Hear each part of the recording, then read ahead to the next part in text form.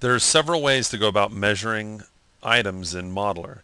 We could always just count grid squares. We have the grid size down here in the lower corner, and we could count and go 1, 2, 3, 4, 5. It's a little over 5, so just say a little over 2.5 meters is the height on this object here. Or if we wanted to be a little more accurate, we could go over to Detail, Measure, and we could use the Measure tool and 2.7019 meters. But if we wanted to be 100% accurate, what we could do is grab, say, a bottom point and grab a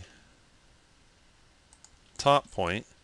Okay, so I want to find the distance from this point to this point. That's at the very top, and this is at the very bottom.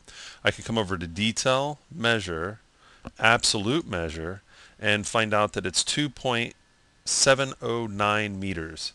Okay, which is slightly different than what I it was an estimate with the measure tool, but this is 100% accurate to the distance between that point and that point, which is 2.709 meters. So that's just a quick look at one of the many options for measuring in Modeler, and that's found under Detail, Measure, Absolute Measure, and it'll give you the exact measurement between your selection.